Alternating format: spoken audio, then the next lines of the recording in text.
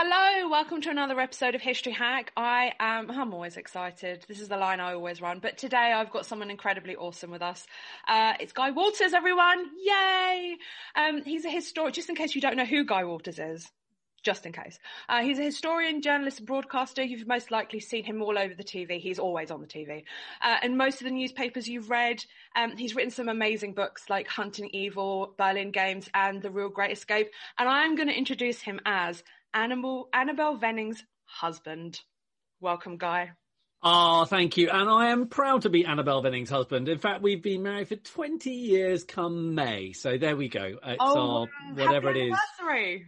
China anniversary or porcelain or something like that. I can't remember. Anyway, yes. So, yeah. So you've had Annabel on this and I've been on here. I think I was almost like your first or second guest on and how many episodes have there been since? Well, funnily enough, you are going out on the anniversary or round about the anniversary of The Great Escape, which is what we're going to be talking about today. But I think, if I'm not mistaken, Alex and I spoke, you're actually going to go out, if I'm not mistaken, on the same day that you went out as our first podcast. All right. Okay. That's really creepy and very, very strange indeed. So obviously I'm just going to have to keep, reappearing on that anniversary every time. Anyway, it's lovely to be on. It looks like you've done hundreds of podcasts now. We have. Do you know what? If you have your book completed by this time next year, the new book, then we probably could be able to pull that off, Yay. We definitely could. That's something to aim for. Definitely. Let's do that. Right. But, we're here to talk about The Great Escape, The Real Great Escape, because you wrote a book about it, haven't you? I have. I wrote a book called The Real Great Escape, and it was looking at the true story behind the movie that a lot of people know and love. And just in case anybody hasn't watched the movie, Alina, have you watched the movie? Of course I've watched the movie. Fine. The Great Escape is a story of 76 Allied prisoners of war, or 80, if I'm going to be really exact, 80 Allied prisoners of war escaping from Stalag Luft III, a high-security prisoner of war camp in Silesia, near a town called Zagan, or how do I say it? Jagan, and they escape in March 1944, and it's this mass breakout of Allied prisoners through a tunnel. And they all run off into the forest and towards a train station and run all over the Silesian landscape.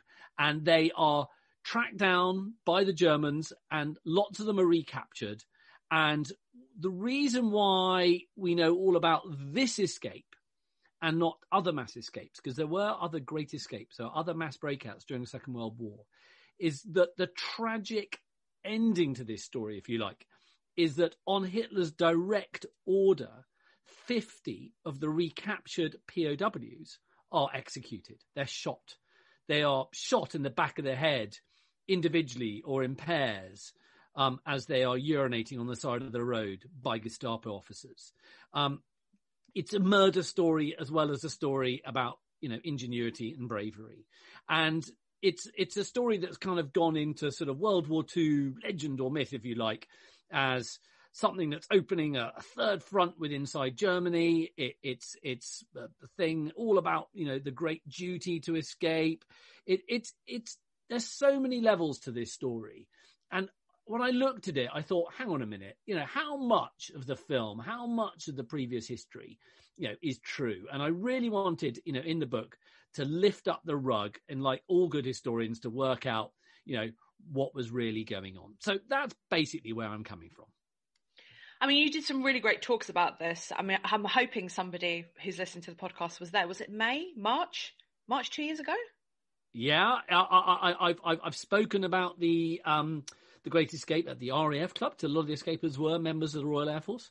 I've also done a series of crowdcasts, of video lectures or series about the Great Escape, which people can go, if they go to my Crowdcast page, just type in Guy Walters and Crowdcast and up it'll come, and you can actually buy all 5 hours of that for the bargain price of 15 quid. And that comes with maps and Google Earth and shows the routes that all the prisoners took. So yeah, I've spoken about it a lot, but I think it's one of those stories, and we are now on the 24th, 25th of March as that approaches. That is the 77th anniversary of the Great Escape. And it is a story that always, I think, needs to be unpicked and examined. I mean, there's so many of these World War II myths. I mean, me alone on my own, I've been unpicking these horrible things that they've become true and fact, and people believe that they're fact, and they're actually writing about them in the books as if they're fact, these myths. It's just mind-blowing. Yeah, it's one of those things that you know, and you know, any decent historian will know is, you know, you first of all, you start researching a project, you read what other people have written, and if they've written a proper book, it'll have endnotes or footnotes, and you go back to the endnote or the footnote, and you'll then see that the source is another book. So then you go to that book, and then you look at the page, and you find the source for that. It's another book. So you then go to that book, and then you find in that, say, that third book down the line, that's the only source for a particular fact. And you go, well, hang on a minute, where is that data from? You know, you've got to be very scientific about it. And then you realize, well, if the start point of that piece of data is simply a book, that can be complete rubbish. And of course, facts, or, you know, junk facts or junk history or fake news, whatever you want to call it, builds upon itself. And, you know, that's what I found when I was, you know, writing about Simon Wiesenthal, the Nazi hunter, for my book Hunting Evil. I would, you know, look at these claims that he had, you know, tracked down 1,000 Nazis, and you realize that it's just complete rubbish. He never had, you know, because these are simply journalists and junk historians who are just building on top of other people's junk facts. And actually, that's why it's really important. You've got to go right back to the beginning. And that's what I did with this project. I looked at the original, you know, debriefs of the POWs. I looked at interviews they gave very shortly after the war. I looked at testimony they'd given to the RAF Special Investigation Branch. And you've got to look at the scraps of evidence you can gather as near to the event as possible. Because believe you me, if you are talking to a 95-year-old veteran of the Great Escape, you know, he, bless him, isn't going to give you as reliable an account of what took place as as he would have done in 1945. I mean, that's just obvious because we all know our memory, you know, even at our grand old age gets shot to pieces. So there's no doubt that you've got to go back to the original material, and ultimately you've got to try and avoid other people's books because they can be complete bullshit. Right, so let's debunk some of these myths. I think we should do a bit of debunking. So I'm going to hit you with the first one, which is apparently the Allied airmen had a duty to escape from prisoner of war camps. Is this true? Yeah, now this is, you know, one of the enduring myths about the Great Escape, and I think it's very much projected in the movie, is that the idea that you've got this sort of body of downed airmen, all of whom are POWs, who all have a duty to escape, and indeed are all very hungry and keen to escape. Now, there are two elements to this. First, was there a duty to escape? No, there was not. That is a myth. There was a duty, and this was written down and given to aircrew, there was a duty to evade capture. So by that, I mean that if you were shot down and you had survived an air crash, let's not forget that everybody in that camp had been in an air crash. Not many listeners today to this will have been in air crashes. And if you had been in an air crash and say you parachuted to the ground or you successfully crash landed and survived, it was your duty to evade capture and make your way back to your own lines. Now, if you were captured and then held as a prisoner of war, you were protected, hopefully under certain protocols in the Geneva Convention. But you did not have a duty to escape. And just as you didn't have a duty to escape, the people holding you, however, did have a legal permission to shoot you if you did try to escape. So, you know, the idea of escaping is a dangerous business because you can be shot doing it quite legally. And so this is why, you know, the Germans, when they do execute the POWs, the Great Escape POWs in sort of March onwards, 1944, they say they were shot, you know, in inverted commas, while trying to escape, because that was their kind of let out. So I think it's really important to get to this idea there's a duty. And the second part to this is this whole idea that the majority of the POWs in a camp like Stalag Luft 3 actually wanted to escape. I'm afraid it's just not true. we look at the movie and they're all very gung-ho young chaps and Americans and Brits and you name it. And they're all very keen to escape and forge passes and, make false costumes and do this and that. In fact, only a third of POWs really had any interest in escape activities at all. Now, this sounds as though I'm giving a sort of terribly sort of bullshit, lefty, pinko kind of analysis and doing down the POWs as if I sort of hate them. I don't. Honestly, don't take my word for it. Take the words of Jimmy James. Jimmy James, one of the most celebrated escapers of the Second World War. And it's in his memoirs, and indeed in his interview he gave that's contained in the Imperial War Museum, in which he says only about a third of prisoners wanted to escape. 2/3 had really no wish to do so. Because that barbed wire, Alina, in the middle of that forest in Silesia, that may have represented your captivity, but it also represented security. It meant you weren't going to get into a plane again. You could stay safely on the ground, in this camp and sit out the war. You could study for accountancy exams. You could study, for legal qualifications. You name it. You could get on and plot your post-war life sitting in that camp. So really, it's not me, being sort of horrible about these guys. No, really, but there was no duty to escape, and the majority of prisoners have no desire to escape at all. I find it really interesting because I was actually at your talk in March 2 years ago, and I sat there and through the whole time I was thinking, oh my God, escapes from concentration camps. I mean, there's it's quite similar, but also some really incredibly different points that happen at this time. So, for example, when prisoners escape from Auschwitz, for example, they're going to get ended. Doesn't matter, left, right, or centre, they will get shot. There is no discussion about that. And for example, they had better help on the outside. So the partisans in Poland, especially because they were in Poland, they had help from the local AK resistance, and they could provide them with clothing and passes and this. So they had a better chance of survival. These guys are going out in the middle of Germany, theoretically, because now it's Poland. Well, it was Germany before the war, this bit. So it's exactly. Yeah. Now Poland. Let's because now the greatest country in Europe. Yeah, someone is so going to get me for this for saying, well, anyway, and they have to escape into German-speaking people. Okay, and next question is how many of them actually spoke German and fluently to the point that they could pass off as Germans? I mean, it's mind-blowing how they were. You're absolutely right, and this is one of the reasons why The Great Escape was kind of doomed to failure. And the language thing is really important. You're absolutely right. Now, the first thing you've got to remember, of the 80 men who get out that tunnel, 4 are immediately recaptured. So you've got 76 guys on the loose. How many of them speak German? Ooh, I mean, I've never formally counted it. I could go through my list in the appendix of my book, but I'm guessing no more than about 4 Wow. about that. So first of all, that's a problem. Now, that's not a problem if you are, say, one of the Norwegian airmen who is escaping. So you've got some Norwegian airmen who are escaping, Per Bergsland and Jens Müller, because Norway is an occupied country. You had young Norwegian men walking around the Third Reich as forced labourers or even as, paid labourers. So they didn't necessarily have to speak German. And if you were a Norwegian speaker or you were Bulgarian or whatever it was, if you were of a nationality that was part of the Third Reich and had been sort of, was under Hitler's jackboot, you didn't necessarily have to speak German. So you were right.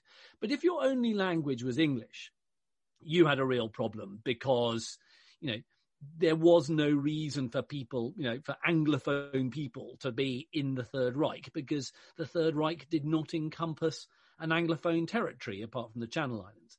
So you really had a problem. So therefore you then have to pose as another nationality. And that, of course, is tricky. So you've got a man like Desmond Plunkett, who is a British POW who escaped on the Great Escape. And he's got a very British name. It's so British, isn't it? Desmond Plunkett. Exactly. He looked very British as well. I mean, a great big sort of, he just looked like a total Brit with a great big moustache. And he was posing as a Bulgarian called Sergei Bulanov, hoping that whoever stopped him would be unlikely to speak Bulgarian. But, he would accidentally speak in British. He once sort of went to the loo when he was on the escape at the gents, at the urinal, and he was a bit desperate for a pee. And when he finished, he went, "Oh, that's better," in English. And there's this German bloke standing next to him who sort of thought, "My God, who's this mad bloke?" So, it was very easy, of course, if you're tired, stressed and on the run, even if you're posing as a non-Brit, to fall back into speaking English. So, yeah, I think the linguistic thing is a real problem, but you've got so many other problems. I mean, you've just got the weather. At the moment, and I'm speaking from the UK in mid-March, the weather it's spring-like. It's about 10 degrees Celsius outside. It's not bad. March 44, Silesia, I've got the old weather charts. It's cold. It's 0, -2. Yeah. And you've got prisoners in very basic, escape outfits, some of them wearing equivalent to kind of chinos. They are very, very badly prepared for the weather. There ain't no Gore-Tex in 44. There aren't proper big thermal boots. They are wearing flimsy clothes, and it is bloody cold. I can vouch for the weather, because next week in Poland, and I am in Silesia, but I'm on the wrong side of Silesia right now. Right. So I'm further in the south, but I can vouch right now that next week, which is when it's supposed to be the anniversary, it is going to be at least -3.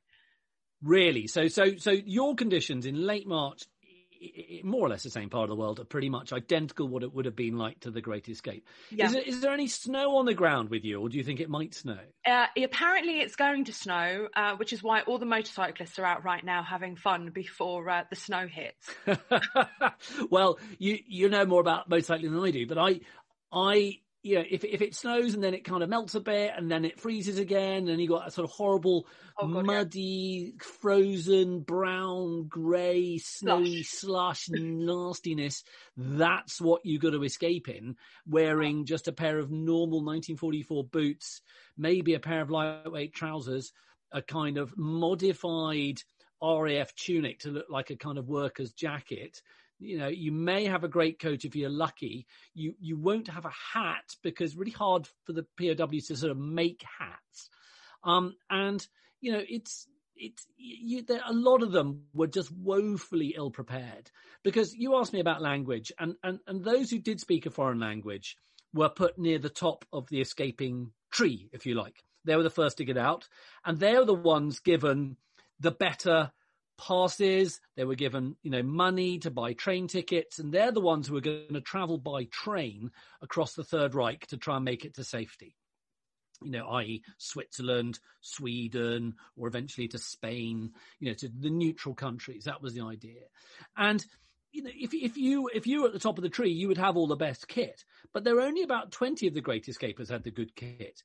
The rest were basically what was called hard-asses, which meant they just had to kind of hard-ass their way across the Silesian frozen slushy countryside on very, very basic rations with very little money, very amateur passes. You are talking, as the crow flies, 660 miles from Biggin Hill, where some of them would have taken off from, in Kent, in southeastern England. So you've got a long way to go just as the crow flies. And there's just no chance you're going to make it back to Britain. Absolutely none. So this whole idea of Steve McQueen and the beautiful sunshine, jumping on his motorcycle through the countryside, is totally false. It's total nonsense. And I'll come on to the motorbike in a bit, because I know you're a biker. But it's this idea that you're opening a third front inside Germany. That's another one of the sort of kind of myths of the Great Escape. And it comes across in the film. And it's this idea that was meant to have been had by Roger Bushell, who was the RAF officer who was the architect of the Great Escape, who I argue in the book was almost cast himself as a somewhat messianic figure. But the idea that you're going to open up a third front in Germany, with 80 men or 200 men, as he wanted to get out on night one, it is a joke.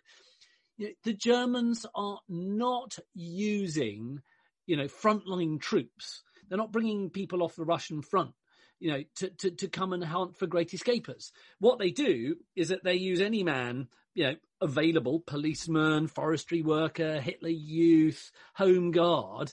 If they're not doing anything else, then they'll just say, right, you've got to You've just got to man a checkpoint. You've got to guard that bridge. We know there are all these escapers on the loose. Be extra vigilant for them. What the Germans do is that the security police, they announce what's called a Großfahndung, a big alarm. And during this big alarm, they enhance security all over the Third Reich. Okay, it doesn't affect the war effort at all. Doesn't affect the war effort. And there was another mass breakout of Allied POWs in 1943, in the year before the Great Escape we're talking about. And in that mass breakout, under the Großfahndung, the enhanced alarm, something like 8,000 to 9,000 escaping prisoners and labourers and slaves and you name it, who were also on the run around the Third Reich, were also rounded up thanks to the enhanced security situation. So what you do if you have a mass breakout and the Germans press the big button saying big alarm, is that you screw it up for everybody else who's on the run. So the Great Escapers were told this by some of the sympathetic German officers who were guarding them. They said, look, we know something's going on. Don't do a big thing because you're going to make it much harder for yourself. If you're going to escape in 2s and 3s, because then you won't have this gross alarm, this big alarm. So, Elena, it's just classic blowback. If you do the big gesture and, lots of people get out, the Germans are going to punch back hard. If you just have 2 or 3 guys getting out, they're not exactly going to mobilize, as many people as they would do if 80 get out. So it's a kind of a big gesture, a great escape, a mass breakout, but it doesn't really achieve anything because actually it just makes it harder for other people escaping. And it also makes it harder for yourselves to escape. So for me, the blowback thing makes the whole thing a total farce in many respects. And the next question, of course, is, did Roger Bushell, did his fellow officers who organised it know about this blowback? Yes, they did. They were specifically warned that it was going to make life harder for themselves. So in many ways, they still went ahead, despite knowing the fact that ultimately there was very little chance of it being a success. B, it wasn't really going to waste the Germans' time at all. And C, you were risking young lives. So in many ways, if you want to be really negative about the Great Escape, it's possible to be so. I kind of unsheath the knife and I sort of draw a bit of blood, but I don't totally destroy it because I think that, ultimately what else are you going to do if you're in a POW camp if you don't want to study for your accountancy exams? Maybe escaping might be a bit more fun, frankly. I mean, you've had a bit of negative reviews about this just because you were you had a balanced idea about what it was. I mean, nothing is ever so idyllic and perfect as we want to believe. I totally agree. And there are people for whom things like The Great Escape are a kind of, holy grail story. They're a kind of, it's one of those things you can't really, besmirch the memory of. And, as I say, and as you know me, Alina, you know that I don't come with a kind of political agenda, and I found this when researching, I mentioned him earlier, but Simon Wiesenthal, I very much bought into the idea that Wiesenthal was this kind of, almost saintly figure. And I found out that actually he was very duplicitous and very fraudulent about his achievements. And you've just got to kind of say it, even though it may, cast you in an unflattering light. And I was very worried. And I said to my famous historian wife, Annabelle Venning, buy her books, that, I was very worried when I was doing the Simon Wiesenthal thing that people were going to accuse me of being an anti-Semite. And, and I was very happy when Danny Finkelstein, now Lord Finkelstein, defended me in the Jewish Chronicle, saying, you've just got to say these things, no matter how unpalatable they are. He's a great Jewish hero, Simon Wiesenthal, but if he was a bit of a bullshitter, well, it's got to be said. And it's the same with The Great Escape. Yeah, we do think of it as kind of very sort of British success story in many ways, even though only 50% of the Great Escapers were British. That's another thing, just in parentheses. But you've got to sort of look at these things in the cold light of day and go, well, how great was it? I don't think it was that great. It was the ingenuity, building tunnels, building air pumps, hacking things out is immense. But actually, the whole reason for doing it, I'm not so sure. I want to come back to the escape because you mentioned there was another escape in March 1943. Basically, what you're saying to us is that the Great Escape was not unique. No, it wasn't unique. You're absolutely right. I mean, there was one, I think you're right, March 43. That was in a place called Zhubin, I seem to recall. I think that you have other mass breakouts, and I can't list them all, from lots of camps. And I think actually it's the French who have the record for the largest mass escape during the war. forgive me, I can't remember the numbers, but I think it's well into 3 figures. So, the idea that The Great Escape is unique is total nonsense. It is a great escape. It is not the great escape. And the reason why it becomes famous is because of the murders, and also because the escape was written about very successfully by Brickhill, who wrote the book. And it was at Stalag Luft 3. He wrote the book, The Great Escape, and that book was a huge, big seller. He was an Australian journalist and wrote this very good commercial book, and it had a lot of validity because, of course, he was there. He wasn't an escaper himself. And so, that became a big hit, and then that got turned into the film. And so, that's why we have this kind of full sense that The Great Escape was unique. It just really wasn't. I think we should talk about the motorcycle, only because... Oh, I knew that pause meant you were revving up. Oh, it just took me a second to get that. Hey, yeah, you see. Oh, I'm sharp. Well, sharp this morning. Yes. So anyway, the motorcycle. Yes, it is just not true.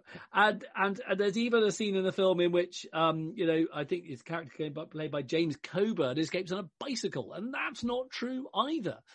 If the POWs knew that if they stole so much as a bicycle, that was a potential, that was a hanging offence, potentially, stealing Third Reich property, really problematic. So, yes, stealing motorbikes was, it's a seductive and charming story. And I actually helped make a documentary with Guy Martin, the famous biker and stuntman and all round. I'm so jealous of that. Good guy nutcase. And it was the two guys in Silesia. And we had a great weekend together. And but he recreated the jump for Channel 4 I think it was screened about 2 Christmases ago, wasn't it? So I think it was late 2019 that came out. And that was a great documentary to work on. And of course the escape on the motorbike, with McQueen is great fun. And, the serious point is, motorbikes aside, and I'm sure people will say, oh, it was the wrong bike anyway, a BMW rather than a Triumph, or a Triumph rather than I know nothing about bikes. That's your department, Alina. People always say, but the other thing is there weren't any Americans on The Great Escape. Well, technically they're right. There weren't any Americans on The Great Escape itself. But Americans were involved in the camp, and they were involved in some of the preparations for The Great Escape. Because you've got to imagine that for obvious reasons, these POW camps grow and grow throughout the war as more and more people are captured. And the Americans were lumped in with a load of Brits in the North Compound.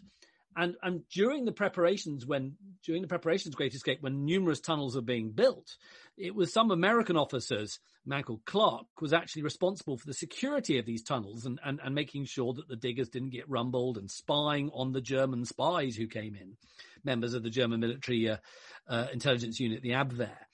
And so you do have Americans involved on, preparations for the escape. So yeah, you could say that Americans were involved in the Great Escape. There's no doubt about it. I've got a question from Zach, who was supposed to join us, but he didn't make it. He's interested. Is the blind guy, was he real as well? Now that's the Donald Pleasance figure, in which you have a forger who goes basically blind by forging so many documents and working so hard. Yeah, it's not a true figure. There's no account of. I mean, listen, you don't go blind through eye strain. I mean, that's just nonsense. You just need to rest your eyes. I'm probably completely wrong, but I'm pretty sure I'm right. And the forgeries is a really interesting thing anyway. And I'm glad Zach's brought this up, because it's really hard to forge a typewritten document by hand. You cannot write a typewritten document. You could just about do so, but you can't do it hundreds of times. And what they would do is they would make kind of amateur printing presses out of bits of gelatine that they'd sort of melted down out of their Red Cross rations. But actually a lot of the passes were typed out by the wife of one of the German guards, who the German guard had been bribed and blackmailed and coerced into getting his wife to do it when he was next away on leave. So actually, there are a lot of elements of the Great Escape that couldn't have taken place without German assistance, because the guards were so old and lame and rackety and useless that they were desperate for cigarettes and extra food from the prisoners. The Germans are getting less food than the POWs at times because of the Red Cross parcels coming in. So they were eminently bribable. And the RAF officers and the other Allied airmen would bribe the guards to get what they wanted, such as, negative for cameras and so on and so forth. So, in fact, I describe the Great Escape. I describe the Great Escape as almost the most successful Anglo-German cooperation since the marriage of Queen Victoria and Prince Albert. Because, you don't have to take my word for it. The RAF's official report into the Great Escape, written just after or just towards the end of the war, says the escape could not have happened without the assistance of the Germans. And when the escape is rumbled and when it is discovered, that weekend in March 44, 77 years ago, when the German security police turn up at the camp, it's not the prisoners they are interrogating. It's their fellow Germans. It's the German guards. It's the commandant. It's his officers. They're the ones in trouble, not the prisoners. So I think that gives you an example that, things like the forgery and all these sort of things, it can't really have taken place unless there have been bribery and corruption on a grand scale. I find that it's so interesting, because on the flip side, obviously I'm going to bring up concentration camps because I always do. Yeah. The guards are just a complete mirror image. Yeah. Your guards in your concentration camps, Alina, and I say your concentration camp, but forgive me for sounding flippant, but you know what I mean. They're part of the Totenkopf right? I mean, they're the SS Death's Head unit, which they aren't very pleasant men and women. Generally, the guards of POW camps in the Third Reich were the same sort of guards as, say, the Brits or the Canadians would have had in POW camps in Britain and Canada. They were typically, older men. You're not going to use a 24-year-old fit young soldier to guard people in a POW camp. You're going to use old men my age. And I'm very old. I'm 49, 50 in August. So you're not going to use. So you're going to use older men. Well, some of these guys may have been wounded. The RAF special report is very withering about the German guards and says they're a kind of bit of a useless rabble. And it's pretty rude about them and says they were kind of really desperate for cigarettes and chocolate and stuff like this. And indeed they might have been, because they didn't have a lot of food and they were fed up with 5 years of war like everyone else. And they probably felt cold, bored, hungry and tired. And, your average German guard had about 2 cigarettes a day. Your average POW in Stalag Luft 3 had 10, right? Cigarettes are the big currency. So if your prisoners are kind of 5 times richer than your guards, I would say that, it's almost inevitable you're going to get corruption. Of course it is. If you're guarding people 5 times richer than you, you might be tempted to take some cash off them in return for some special privileges.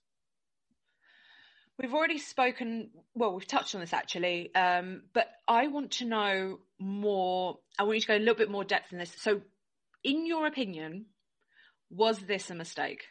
And how big of a mistake was it? I think, first of all, we must be very tempted not to fall into the old historian's trap of Captain Hindsight being your guide. We cannot let hindsight be your guide. Did Roger Bushell and his fellow organising officers know that the Germans were going to murder so many of his fellow Great Escapers? Did he know that? No, he didn't. What he did know and what he was warned about by the Germans was that actually there had been a change of policy in Germany and escaped POWs weren't necessarily going to be the responsibility of the camps or the service that was running the camps. So in the case of Stalag Luft 3, it was run by the Luftwaffe, the German Air Force. And if you're an escaped POW, you are still the responsibility of the Luftwaffe. Now, new policy had taken place in which escaped POWs could end up in the hands of the SS and the Gestapo. That clearly changed the landscape in terms of what might happen to you, because I don't need to tell you, Alina, what would happen if you fell into the hands of the SS or the Gestapo. So the prisoners were very much aware of the fact that, as the Germans said, escaping has ceased to be a sport. It's not a kind of, field sport. It is now something that could end up very likely in your death. Also, clearly it was not going to open some sort of front inside Germany. Clearly you weren't going to get 80 men back home. So, really, what was it for?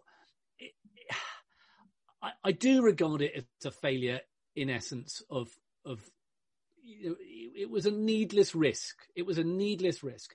And although I appreciate, just because the Germans tell you to do something, you're not necessarily going to obey your enemy during the war and say, oh, I'm just going to do as you tell me. But I think the relationship between the officers who ran the camp and their captives was much more nuanced than a straight enemy and captive relationship. It was very much a relationship, I would argue, between university tutor and professor and student, or say master at a boys' school and pupil. It was, they were wanting the best for you. And by and large, the relationship between the Germans and the POWs was very good and was trust, there was mutual trust. And the testimony of that is the fact that they would meet up with each other after the war. So, that is not something that you would imagine going on at an Auschwitz reunion, right? So that shows you there was a very different relationship going on between, say, like a man like Hermann Glemnitz on the German camp staff and a man called Wings Day, who met up after the war on quite frequent occasions. So clearly there was a relationship there which wasn't straightforward. It wasn't straight goody and baddie relationship. So I think that the Germans should have been listened to more by Bushell. And I think that he did risk young men's lives for what I think is kind of a bit of an act of folly, really. Now, I know it's an unpalatable thing to say, but that's kind of what I feel. I think I'd been very resentful if my son had died. It is not Roger Bushell's fault that these men were executed. Roger Bushell is not complicit in these men's death. Now, I've got to be really clear about that. That is the responsibility of Adolf Hitler and those who obeyed him. But it is important to know that it was acknowledged to be a very dangerous thing. There sometimes is no point in carrying out a dangerous mission if there is nothing to be gained by doing it. And that is what I feel. Sorry. No, that's great. I mean, did you say that most of them didn't want to escape? It was only a specific proportion. So did about a third, yeah. Yeah, so about a third of them. So did they have any doubts about escaping? Have you spoken to any of the survivors that have said, look, well, we were kind of doubtful that we should escape, we shouldn't escape? So, I mean, survivors of the Great Escape were not available to me, and obviously for obvious reasons. Yeah. And some of the guys who had survived when I wrote the book, weren't in a position to talk to me. Not because they didn't like me or anything. It's just that, for other sort of reasons. And I think that the guys on the escape. So, going back to the original idea, you want to look at documents and interviews from near the time. And some of the earlier interviews of the Great Escapers, they expressed, some of them very clearly, that they knew there was no hope that this was gonna work. There was no hope. But actually, one of the escapers, a man called Sidney Dowes, said, I knew I wasn't going to get back home. And I'm paraphrasing here, Alina. I knew I wasn't going to get back home, but I just thought I'd rather see a little bit more of Germany before the war was over. And it was kind of escaping as, an activity, something to keep a young mind, active mind busy, something to, something for idle hands to do. And basically, if you wanted to see a little bit more of the Third Reich, well, then here was your chance. So, I don't know what it must be like to be imprisoned in Silesia in a wood for 5 to 6 years. I can imagine I'd go stir crazy. I'd imagine I'd maybe want to get out. I'd maybe feel that maybe even if it was doing my bit, no matter how minuscule, how tiny, maybe I could feel that would make myself feel better that I was a captive during the war who did something rather than a captive during the war who didn't do something. And so it's for that reason why, I sort of put the knife back in its sheath and say, I get it. Guy, before we round off, can you remind our listeners the name of your book and where can they get it? Well, my book is called The Real Great Escape, and it is just Google it and my name, Guy Walters, and you will find it on your normal book retail website. And yeah, it's in all the normal formats as well. Also translated into various languages. And so yeah, I would like to think it's a good read. And and even though it sounds like I'm really negative about it, Alina, I want to assure people that it is still a very, very inspiring story. And I think it's more inspiring when you look at all the nuance and complication rather than just going, yeah, it's all heroic and great and yippee-doo-dah and everyone was brilliant. It's actually, I think war stories, need to be very careful. They're not just the kind of war movie version. War stories are very, very, very rarely like they are in the movies. Exactly. So make sure you go out and buy yourselves a copy. Any of Guy's books are great. I've got them all on my bookshelf. So you've only signed one of mine, I think. Right. Well, that's an excuse for coming out to Poland when COVID's over. Oh, do you know what? You've got to come out to Poland now. I want to. And to meet my student. So she absolutely loves you. So that would be a highlight for her. Great. Well, I am big fan of yours, Alina. I can't wait to get out there again. Thank you guys so much. This has been so inspiring, and you are welcome on our podcast anytime. Hopefully in a year's time. Thank you. Okay. Don't forget that we do exist on Patreon as History Hack and on Patreon as well, which is Podbean's own version. Alina and I have had massive fun doing this in 2020, but life's going to change quite a lot next year and we're going to actually have to go and earn a living, etc. If we want to keep up the regularity that we've been bringing you and the kind of guests that we've been bringing you and the workload, then we will need your help. So if you join, there's going to be incentives for joining on either of those platforms. We're revamping ourselves on both of them. So don't forget to go in. You can do as little as $1 a month and it all goes towards keeping up History Hack as regular as we've been able to bring it to you this year.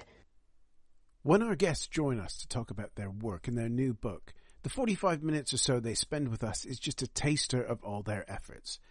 So to this end, we have launched our very own bookshop on bookshop.org. where you can find our guests' latest and greatest books. You can support them and you can support History Hack too. 10% of every sale via our bookshop supports the podcast and allows us to keep at it and bring you more amazing guests. You can find our bookshop at bookshop.org/shop/hack history, or just search on bookshop.org for us under the shops bit. Thank you for your continued support, and here's to your next great